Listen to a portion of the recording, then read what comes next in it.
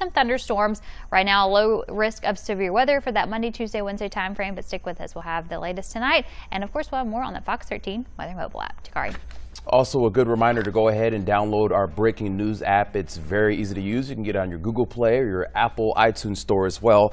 That's all the time we have for Good Morning Memphis here on a Saturday edition. Thank you so much for joining us. Make sure you're back here for your news at 5 with Daniel Wilkerson and Yasser Kish. As Elizabeth just showed you, it's a beautiful day. It's going to be a beautiful weekend. Make sure you get out and enjoy it. Stay safe and stay healthy. We'll see you later. Have a good day.